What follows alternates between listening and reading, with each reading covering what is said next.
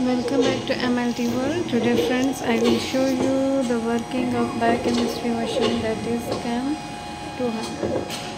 This is, now you can see it's already running the samples.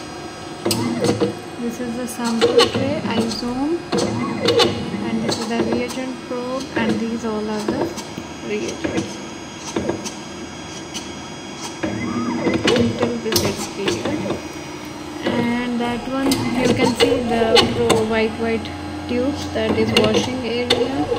This first one is distilled water, and next all are reagents. That closed one we are closed because that is not in use, that's why closed. And here we can keep samples directly. You can keep the tubes also, and you can keep sample cups also. Now in machine is running, you have to be very careful, but I will show you. These are the cups for controls we are using, and can run samples also, but samples you can keep in up and drop so that you can save your cups, because these are expensive. So like that it will work.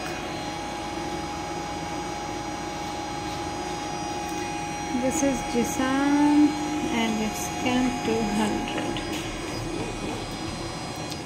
Now if we will go to the main screen, first section, we will start from first section, and first section is reagents.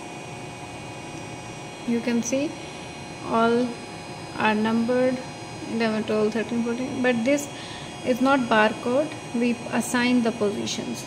Here we assign manual replacement. If you will click auto, then only machine will give you the program, and you have to keep according to that.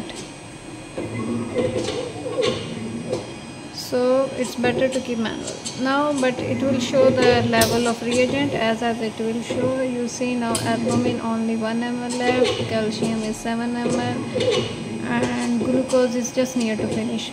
So how many tests left, we can go in monitor, and here I will go to the down, and here we can check the test. You see glucose now 4 tests left, other still more, so it means glucose is near to change. And if any error will come, it will come here, and here we will can clear the solution.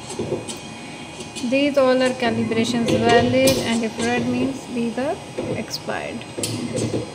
Next section is samples. Now here we will program. Now here you can see there are 3 sections. First one is sample, next one is calibrator, and next third one is control. If you have to keep patient, we will keep patient, and we will select cups, because now we are keeping in cup, and here we will select serum, and here we can click auto, so it will assign the position. If we want manual, then we have to type manually. And if any test we want to run urgent, you can keep urgent, and then we will add. After this, second one is calibrator. For other all tests separate, but same calibrator, but for CRP, LDL and HDL separate calibrators. Similarly, control, for all tests same multi-calibrator, but for CRP, LDL and HDL separate controls. Next section is work list. First, when we will assign the name, if calibration, we will go to this section. If QC, we will go to this section. But for test, we will choose the patient name, and we will program. Green means these tests are selected. And here you see, if completed, it will be green. If blue means it's running, and if it will be red color, it means there is error. Sorry, my hand. So these all are still running. Next section is method, in which all programs methods available, like for example calcium, how is the method, reagent, how many sample, calibration, needle, all method it will come. That is for always done by method, or program is done by engineer. If need to change, they can change, or you can also change. They will tell you the password of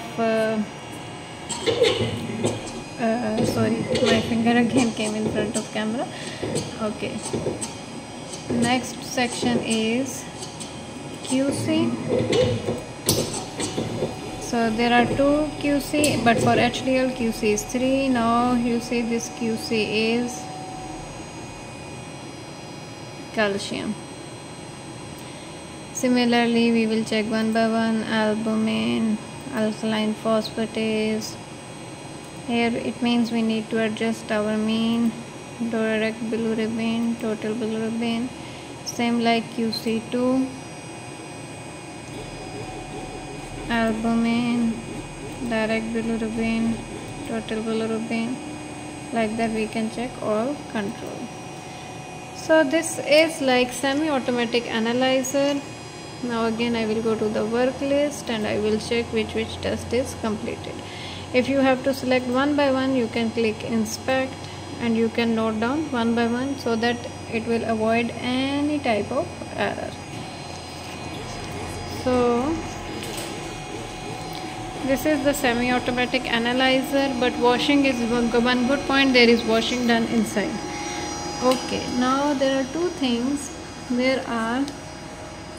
This is the distilled water can and this is the wash buffer solution. I will turn.